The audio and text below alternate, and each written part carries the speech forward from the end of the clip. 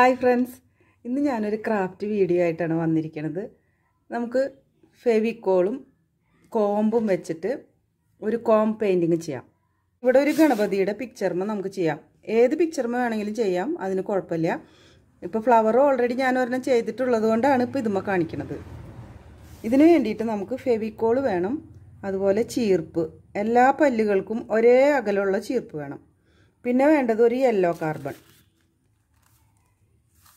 പിന്നെ നമുക്കിതിന് ഇത് ചെയ്യാനുള്ള ഷീറ്റ് ഐവറി ഷീറ്റ് എന്ന് പറയും. ഇതിന് ചാർട്ട് പേപ്പറിനേക്കാളും കുറച്ചും കൂടി കട്ടി കൂടിയതാണ് ഈ ഐവറി ഷീറ്റ്. ഇത് നമുക്ക് ബുക്ക് ഷോപ്പിലൊക്കെ മേടിക്കാൻ കിട്ടും. ചാർട്ട് പേപ്പറുമ്പോൾ ചെയ്യണതുകൊണ്ട് കുഴപ്പമൊന്നുമില്ല, പക്ഷേ എങ്കിലും ഈ ഐവറി ഷീറ്റുമ്പോൾ ചെയ്യണ പെർഫെക്ഷൻ ചാർട്ട് പേപ്പറുമ്പോൾ ചെയ്യുമ്പോൾ കിട്ടില്ല. അതുകൊണ്ടാണ് നമ്മൾ ഐവറി ഷീറ്റ് തന്നെ പറയണത്. ഇപ്പോൾ നമുക്ക് ഈ പെയിൻറ്റിങ് ചെയ്യാൻ വേണ്ടിയിട്ട് ആദ്യം തന്നെ നമുക്ക് ഈ ഗണപതിയുടെ പിക്ചർ, ഈ രണ്ട് ഐവറി ഷീറ്റ് വേണം നമുക്ക് കേട്ടോ. ഈ പെയിൻറ്റ് ചെയ്യാനായിട്ട് രണ്ട് ഐവറി ഷീറ്റ് വേണം, ഒരേ വലിപ്പത്തിലുള്ളത്. അപ്പോൾ ഈ ഗണപതിയുടെ പിക്ചറിന് സൈസിന് കണക്കാക്കിയിട്ടുള്ള ഐവറി ഷീറ്റ് രണ്ടെണ്ണം എടുക്കുക. അപ്പോൾ ഈ പിക്ചർ കഴിഞ്ഞിട്ട് രണ്ട് സൈഡിലേക്കും 1.5 ഇഞ്ച് എങ്കിലും ഗ്യാപ്പ് ഉണ്ടെങ്കിലാണ് പിക്ചർ നമുക്ക് ഫ്രെയിം ചെയ്തെടുക്കുമ്പോൾ ഭംഗിയിൽ കിട്ടുള്ളൂ. അപ്പോൾ അതിനുള്ള ഗ്യാപ്പ് എടുത്തിട്ടുള്ള ഐവറി ഷീറ്റ് എടുക്കണം. അപ്പോൾ ഞാൻ എടുത്തിരിക്കുന്നത് ഇത്രയും ഗ്യാപ്പ് ഉണ്ട്, എല്ലാ സൈഡിലും ഒരേപോലെയാണ് അകലം വന്നിരിക്കുന്നത്. അപ്പോൾ അതുപോലെ പേപ്പർ കട്ട് ചെയ്തെടുക്കുക. ഇനി ഈ ഗണപതിനെ ഈ രണ്ട് ഷീറ്റിലേക്കും നമുക്ക് ട്രേസ് ചെയ്യണം.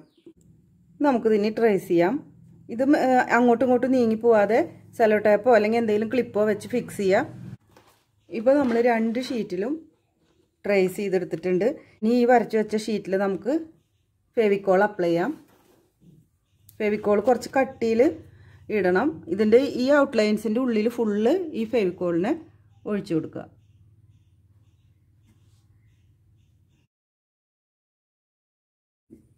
ഇപ്പോൾ ഇതിൽ ഫെവിക്കോൾ അപ്ലൈ ചെയ്തിട്ടുണ്ട്. ഇനി ഇതൊരു 10 മിനിറ്റ് നേരം ഇങ്ങനെ റെസ്റ്റ് ചെയ്യാൻ വെക്കണം. ഇത് നമ്മൾ ഒട്ടും വളഞ്ഞു പോവുകയോ ചെരിഞ്ഞു പോകുകയൊന്നും ചെയ്യരുത്. ഇത് കറക്റ്റ് നിരപ്പായിട്ടുള്ള സ്ഥലത്ത് തന്നെ വെക്കുക. ഇപ്പോൾ ഒരു 10 മിനിറ്റ് കഴിഞ്ഞിട്ടുണ്ട്. ഇത് ഒരുവിധം ഡ്രൈ ആയിട്ടുണ്ട്. ഇനി നമുക്കിത് കോമ്പ് വെച്ച് ഡിസൈൻ ചെയ്യാം. അപ്പോൾ നമ്മൾ ഈ കോമ്പ് വെച്ചിട്ട് ചെയ്യുമ്പോൾ ഒരു സൈഡിൽ നിന്ന് ചെയ്തു തുടങ്ങുക. അതിങ്ങനെ പതുക്കെ ഇങ്ങനെ ഇങ്ങനെ വളച്ച് വളച്ച് വളച്ച് വളച്ച് വളച്ച് ഈ പെയിൻറ്റിനെ നമ്മൾ ഇങ്ങോട്ട് ഇങ്ങനെ വടിച്ചെടുക്കണം. അപ്പോൾ പതുക്കെ ചെയ്യുക. നമുക്ക് അല്ലാണ്ട് സ്ട്രെയിറ്റ് വരച്ച് കഴിഞ്ഞാൽ അത്ര ഭംഗി കിട്ടില്ല. അപ്പോൾ ഇങ്ങനെ അങ്ങനെ അങ്ങനെ പതുക്കെ പതുക്കെ വളച്ച് വളച്ച് ചെയ്യുക. അപ്പോൾ നമുക്ക് ചെയ്ത് കൊടുക്കാം.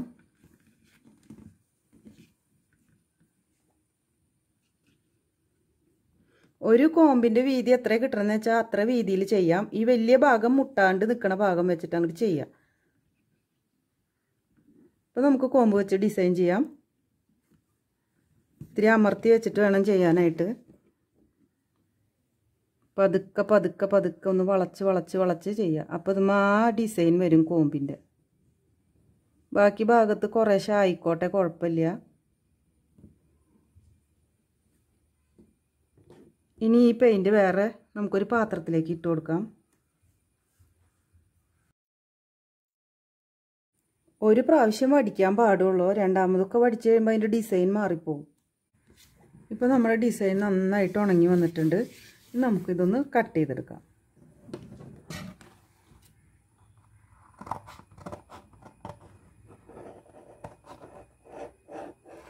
ഇപ്പോൾ പിക്ചർ നല്ല കറക്റ്റായിട്ട് വെട്ടിയെടുത്തിട്ടുണ്ട്. ഇനി നമുക്കിത് ഈ ഷീറ്റിലേക്ക് സ്റ്റിക്ക് ചെയ്യാം. ഇത് നമുക്ക് വേറെ പഴയ പേപ്പറും ഇതിനെ കമത്തി വെച്ചിട്ട് ഇതിൽ ഫെവിക്കോൾ തേച്ച് കൊടുക്കാം.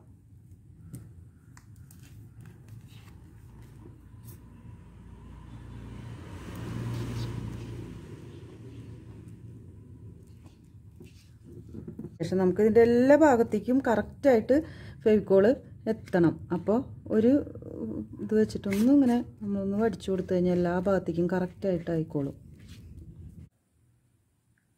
കറക്റ്റായിട്ട് വെച്ചിട്ട് ഒട്ടിച്ചു കൊടുക്കുക.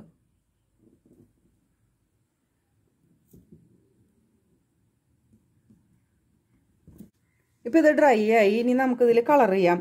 ഇപ്പോൾ ഞാനിത് ഫേബർ കാസലിൻ്റെ സാപ്പ് ഗ്രീനും ലെമൺ യെല്ലോ കളറും ഇത് രണ്ടും കൂടി മിക്സ് ചെയ്തിട്ടാണ് ഗ്രീൻ കളർ എടുക്കണത്.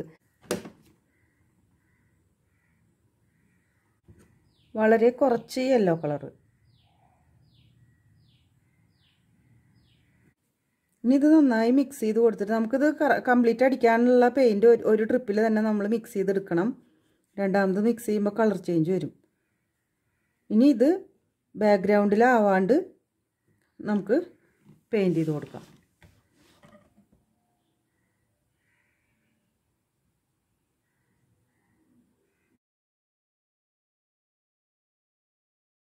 ഇപ്പോൾ നമ്മൾ ഫസ്റ്റ് കോട്ട് പെയിൻറ്റ് അടിച്ച് കഴിഞ്ഞിട്ടുണ്ട്.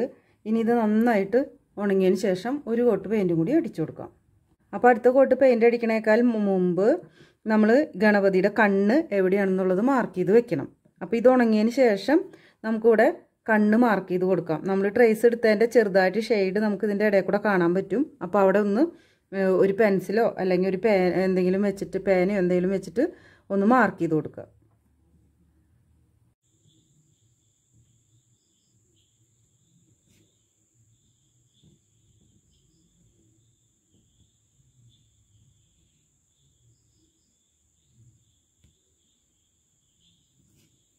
ഇനിയിപ്പോൾ നമുക്കിതിൻ്റെ ഈ ഔട്ട്ലൈൻസൊക്കെ ഈ 3D ഔട്ട്ലൈനർ വെച്ചിട്ട് കൊടുക്കാം. അപ്പോൾ ഈ ഇതിങ്ങനെ ഒന്ന് പൊന്തി നിൽക്കും, നല്ലൊരു ഇടുപ്പുണ്ടാവും പിക്ചറിന്.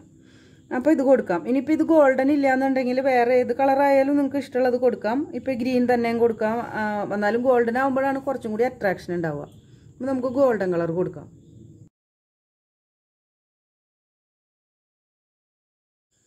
ഇനി നമുക്ക് ഈ ലീഫുകളുടെ ഷേപ്പുകളിന്മേൽ ഇത് വരച്ചു കൊടുക്കാം. നമ്മളിങ്ങനെ ഇത് സ്ക്വീസ് ചെയ്യുമ്പോൾ എവിടെയെങ്കിലും ഇങ്ങനെ കട്ട പിടിച്ചിട്ടുണ്ടെങ്കിൽ നമുക്കത് അപ്പം തന്നെ ഇങ്ങനെ ഈ ബ്രഷ് വെച്ചിട്ട് എടുത്ത് മാറ്റിക്കളയാം. ഇനി നമുക്ക് കണ്ണും പുരികവും കൂടി വരച്ചു കൊടുക്കാനുണ്ട്. ഇത് നന്നായിട്ട് ഉണങ്ങിയിട്ട് വരയ്ക്കാം. ഇപ്പോൾ നമ്മൾ ഔട്ട്ലൈൻ കൊടുത്തതൊക്കെ നന്നായിട്ട് ഡ്രൈ ആയി. ഇനി നമുക്ക് ഈ കണ്ണ് വരച്ചു കൊടുക്കാം. ഈ കണ്ണ് വരയ്ക്കാനായിട്ട് ഫാബ്രിക് പെയിൻറ്റിൻ്റെ ബ്ലാക്ക് തന്നെ എടുത്താൽ മതി. ഞാൻ ഈ പച്ചയൊക്കെ ഫാബ്രിക് പെയിൻ്റാണ് എടുത്തിരിക്കുന്നത് കേട്ടോ. അപ്പോൾ ഈ ബ്ലാക്ക് എടുത്താൽ മതി. അല്ലാന്നുണ്ടെങ്കിൽ 3D ഔട്ട്ലൈനർ ഉണ്ടല്ലോ, ഇത് വെച്ച് നല്ല നൈസായിട്ട് വരയ്ക്കാൻ അറിയുന്നുണ്ടെങ്കിൽ അത് വെച്ച് ചെയ്താലും മതി. പക്ഷെ ബ്രഷ് വെച്ച് ചെയ്യുമ്പോഴാണ് കുറച്ചും കൂടി കൂടുതൽ പെർഫെക്ഷൻ കിട്ടുക. എല്ലാവർക്കും ഇത് വെച്ച് ചെയ്യുമ്പോൾ അത്രയ്ക്ക് ഭംഗി വരണം എന്നില്ല. നിങ്ങൾക്കിത് ഏത് പിക്ചറിൽ വേണമെങ്കിലും ഈ ഡിസൈൻ ചെയ്യാം. ഇപ്പോൾ നമ്മുടെ പിക്ചർ റെഡി ആയിട്ടുണ്ട്.